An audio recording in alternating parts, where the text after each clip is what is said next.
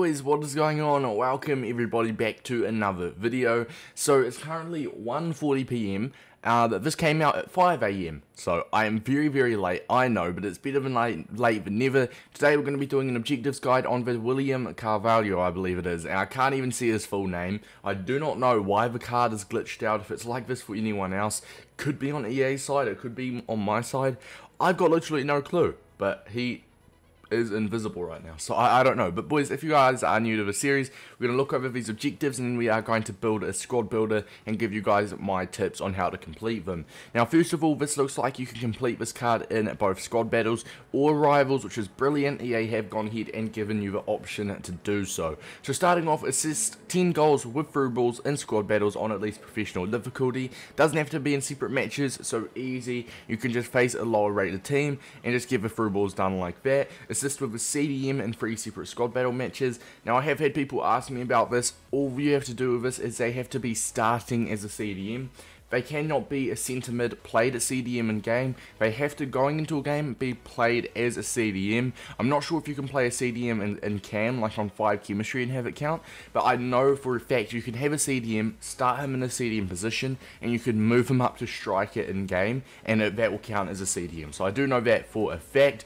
And we have got score using LaLiga players in 6 separate squad battle wins on at least world class difficulty or division rivals.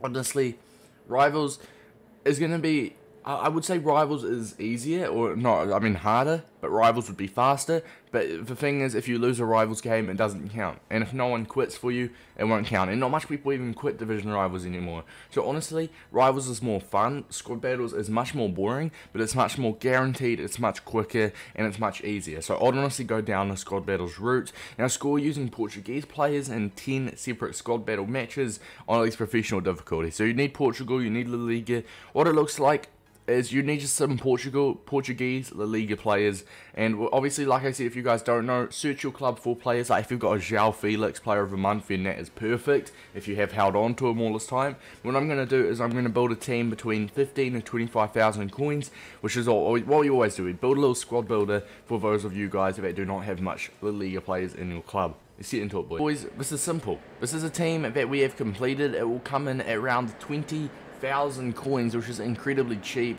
Obviously we've got João Felix, we've got Isaac, and we have got at left mid Guedes, we've got Torreira and this dude as a CDMs. Surprisingly, this is actually the second fastest CDM in the La Liga, gold rare that is, because the next highest is like an 83 and then an 89 Casemiro or 87 Busquets. So we have got a pairing of Torreira and this dude here, which I mean honestly Torreira will be incredible in game. Rodrigo at right mid, you've got Kappa at right back.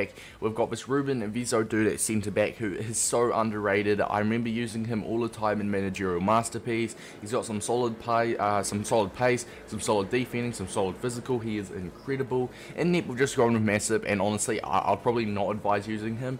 5'11", no, actually no. He is 5'11", which will be a pain, but he has the saves with feet trait, which is alright. But I just picked him because why not? But there are so much other goalkeeper options, so check your club. You may have maybe like an A tour lying around, the 83 rated, or something like that. Now at left centre back, it is going to be Deshine, who, I mean, once again, I cannot vouch for enough. Medium high work rates, 4-star weak foot, okay pace, defending and physical is incredible. And at left back, we have gone for Renan Lodi. Now I don't know, he might be in team of the season.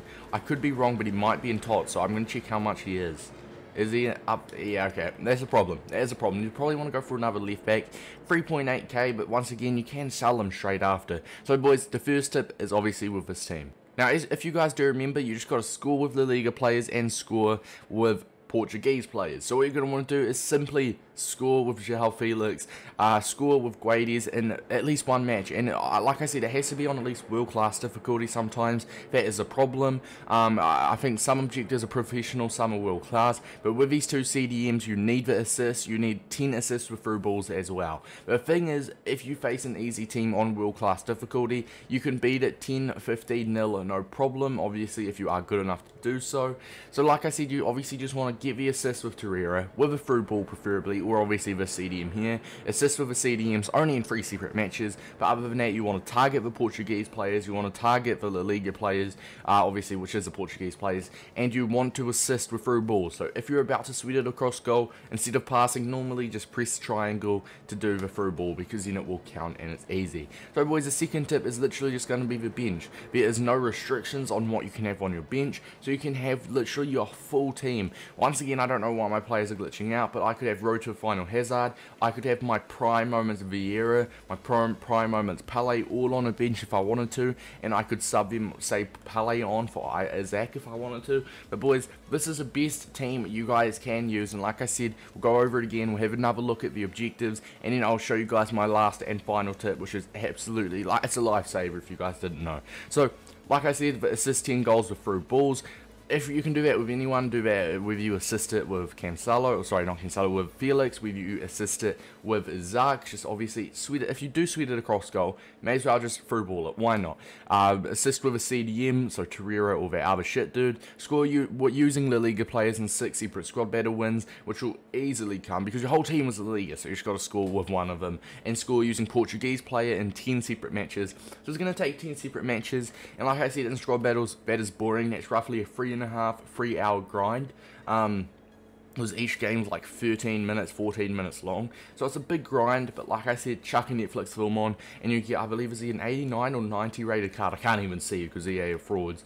But boys, after that, the final tip and the most important tip is just going to be the squad battle refreshing. So as you can see here, you usually get given 2 shitty teams, sometimes only one, but a 65 rating with 34 chem, 67 rating with 48 chem. Go ahead, flick that on world class difficulty, and let's just say we want to go on world class difficulty. You play this match, and as soon as you are finished with this game, or both the shitty games, you'll be left with the 2 expensive, or the expensive, the good teams, 87 rating with a prime R9, and on world class difficulty, even I'd struggle with that. So what you want to do is you just want to press square to update opponents, confirm, and it will give you a whole new bunch of players or a whole new bunch of teams. So after you've played all the shit teams on one selection, you can just refresh it so you can keep doing that and keep getting the easy games. And after you play all 40 games, or after you refresh all 40 games, games will still count towards your objectives, but you will not get points from squad battles for that. So you may be able to still maybe clutch up some rank, some silver 1, gold 3 rewards, because in a week's time you got what would that be? In a week's time you get a 15k and a 12.5k pack for basically just on the side, just saying, like, you know, there you go, which is not bad at all, boys. So hopefully this did help you out. Let me know down below if you have any other questions. It's been your boy Davis, sub if you're new, and until next time, peace out, lads.